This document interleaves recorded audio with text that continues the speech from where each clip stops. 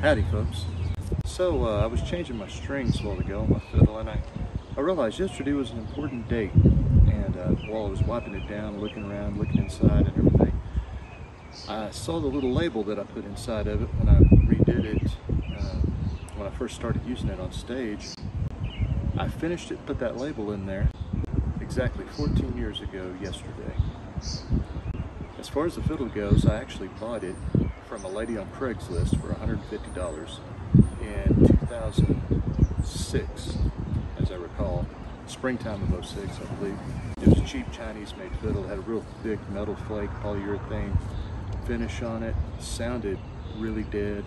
It had a $10 little transducer pickup glued inside the belly, with a little plastic plate around the side with a 1/4-inch jack for it. Of course, it sounded terrible. But I just got it because I wanted a 5-string to mess around with at the house and work on my Johnny Gimbal licks. And that's about where it stayed for close to a year, was at the house. I played on it occasionally when I was off at the house. You know, I'd get out the garage and just mess around and try to figure some stuff out with that low C string.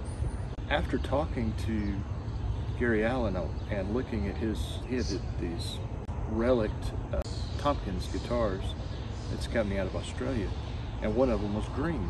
And I was looking at those guitars and talked to his guitar tech during sound check about it, and said, I got to thinking about it, and I thought, you know, I wonder if I got some of that thick metal flake plastic black finish off of that fiddle and distressed it, gave it some character like that, or relicked it, that I wonder what it might not sound halfway decent with a good pickup on it. And I thought, well, you know what, if I mess it up, it was only 150 bucks. So I went back and forth, and finally I talked myself into it. So I went and gathered up some supplies, and I just proceeded to start sanding, and sanded it down quite a bit. And I used some different things like a rub and buff, some, you know, craft store supplies from Hobby Lobby, and to give it a bit of a relic look. And I replaced the little plastic plate, which had broken, with a piece of hobby metal that I also relic to match the instrument. I reached out to my contact at LR Bags Transducers up in Washington State, a fellow by the name of Ryan, and had him send me a pickup. And I put that pickup on it, and lo and behold, it sounded pretty good. Well, of course, I had every intention of sealing it some way or another just to protect it. But before I had a chance, we left to go on a tour of Iraq with Charlie Robinson and Kevin Fowler.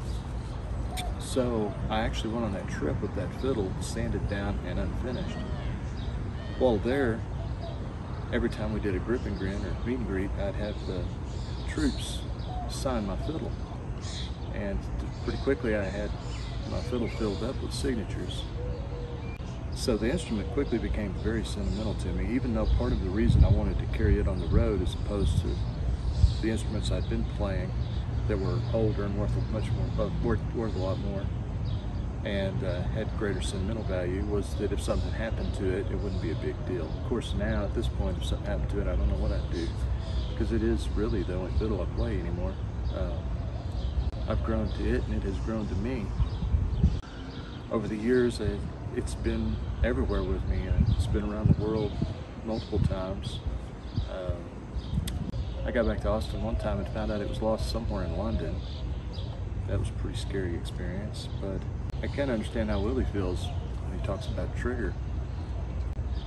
It's just, you know, it's like an extension of yourself. I've only recently started noticing how much wear from just playing is starting to show on the instrument. I've always had particular issues moving back a half step because my fingers are crowded into the pegs. Well, as you can see here, I've actually worn a groove in the pick box, and the back side of the nut is worn down from my finger from moving back a half step to play, for instance, in, say, B flat.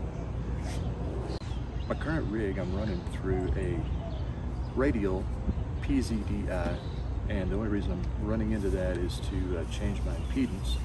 and from there the signal goes through a Universal Audio, I believe it's a LA 710, but it's a combination of solid state and tube U8 vocal strip preamp. It has a blend knob so that you can dial in how much tube or solid state you would like. When I first began using the Universal Audio unit, I was picking up radio signals, like radio squelch, and after consulting more than a dozen very competent professional sound men, including some of George Strait's sound crew, and the engineers at Universal Audio, we finally figured out that there was an impedance issue that was causing the pickup on my fiddle to actually receive radio signals, and it was amplifying it through the preamp, so it was coming through on the PA. And the way to fix it was we had to put the radio PZDI in line where we could switch it from 1 mega ohm to 10 mega ohms to match impedance on the pickup. Once I did that, cleaned it up, it sounds wonderful. Also, coincidentally, once I did that, I was able to hear harmonics and overtones and more air and breathy noises and sounds through my pickup in my in-ears that I'd ever been able to hear before out of the pickup. And that includes back when I was running the same pickup and fiddle through a Millennia STT2 Origin twin topography preamp. And that thing got too heavy to drag around all the time.